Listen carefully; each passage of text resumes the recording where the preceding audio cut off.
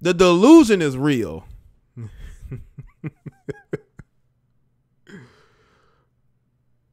The delusion is real, people. Just like in the video y'all just seen with the female canceling the date with this extremely attractive, tall, dark, and handsome man because she would rather stay home and play diamond art with her dog. There's other women like this who do things like this because, again, they're socially awkward. I don't care how a woman looks. There's a lot of socially awkward women out here. They don't have people skills. They don't know how to have a conversation with a man one-on-one without it going to either a conversation about relationships in general or about reality TV. She can't even tell you what exactly her future is. She can't even tell you what she wants in the future, what type of life she wants with a man. Does she want children? Does she want to be married? You know, does she just want to live together? Does she want to move to a different state? Maybe even a different country? Financially, what do you see? Are you putting away money? What are you putting away money for? Right? So a lot of times people got to understand that nowadays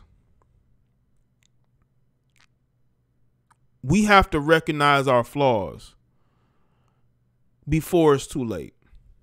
Because if we don't recognize those flaws, it's going to come back to bite us. My gaming tags, DMore2121.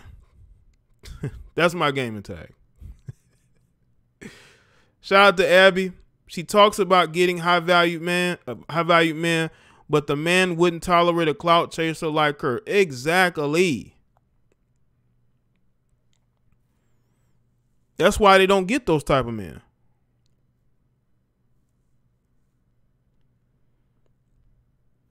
That's why they don't get those type of men, because they don't know how to keep one. They don't know the first thing about getting those guys. These women are used to dating mama's boys. Let's be real. They're used to dating guys who need them, guys who live off them. They're not necessarily used to a man who can stand on his own too. Miss Tech, that's PlayStation 4. Yes. So when they get around a guy who carries himself like a man, they don't know what to do, because they have this high school mentality when it comes to dating. They're in this rebellious stage up into their 30s and 40s. They want to date the struggle rappers. They want to date the struggling actors, you know, photographers. How many of these chicks are dating these struggle photographers? You go to their page, dude got like, and they're promoting these guys. These guys got like 200-300 followers. Bro, I mean, listen, I understand that it's tough to build a business, especially online. But if you're dating an Instagram model with hundreds of thousands of followers, millions of followers, and she's promoting you and you still can't get clients, you're not doing very well. Your work is not speaking for itself. You're a burden on her. And a lot of these modern women are used to dating these struggling males, man. And what's funny is that these guys will be older than them struggling. Like, you got these dudes that done been trying to be in the rap game for about 15 years, right? They've been photographers for about 15, almost 20 years being a photographer, right? You got the ex-athlete living off of his name from college or the couple of years he played in the Canadian Football League. So a lot of times we have to look at ourselves and where we're at. What are we used to?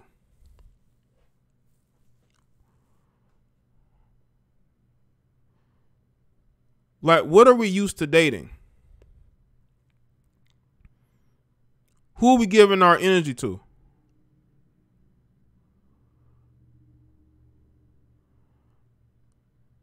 Who are we giving our energy to?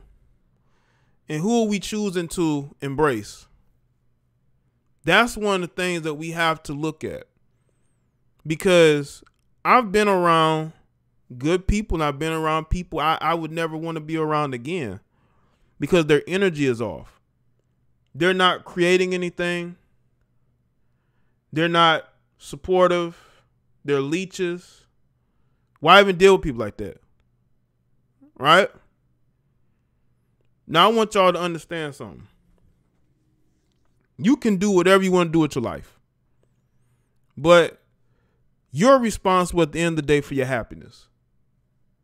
And when you putting stuff online about you canceling dates just to stay home with your dog, it ain't like you saying you canceled it because you couldn't get your hair done and your hairstylist refuses to do your hair and you don't want to go on a date looking a mess, right? That's for the women that can't do their own hair. Or whatever you're going to wear, you haven't gotten it yet. It's taking a long time. It's some family emergency. No, you do it because you wanted some attention by putting this online. She probably couldn't wait to put this video online saying that she declined to date this guy who she considered a higher value man. Because she's not used to dating a guy who, one, can go out and just get any other woman he wants to deal with, and two, he's not one of these guys who's thirsty for her to date them. And he's probably a nice guy too. Right? He's probably a nice guy too. So, because of that, a lot of times they're going to see these guys as sort of down the road dating material. Like once I've basically been ran through, then I'll call you back. That's basically what you see. It's basically what you see. And they do this to themselves. I've had a woman tell me that she stopped dating a guy because she felt like he was too much of a good guy. Now, she didn't tell me all of it because I believe the reason why she broke up with that particular guy wasn't because she felt like he was too good for her. It was because I think she was cheating on him with somebody else. And once she broke off that relationship with that guy, she thought the other guy was going to wife her up, and it never happened. Because that dude could sense that you would put up with him even though you had somebody else. You had another situation, but you were willing to leave that situation to be with the guy who you know is no good for you. But you wanted to get with him anyway, and you sabotage your relationship in order to be with that guy. And what point did that prove? What point did that prove? You just basically destroyed yourself. Right? That's all you did. And you destroyed any attempts to have a meaningful relationship with a guy that actually cares about you.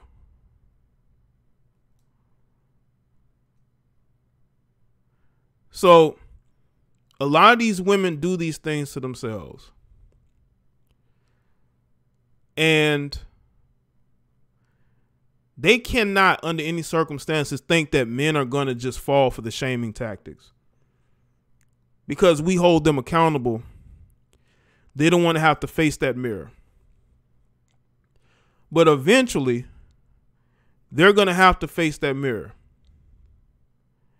Eventually, they're going to have to realize that it's up to them to fix their situation. It ain't up to me. It ain't up to these other people. It's up to you. So if you get the opportunity to date a guy who is the type of guy you claim you want, go on a date with him. What are you afraid of? Are you afraid he's going to expose the fact that you're a lower tiered female? Did you feel inferior to his energy? Did you feel like he didn't match up to the other women he's dealt with? That's what I think that's what's going on in this situation.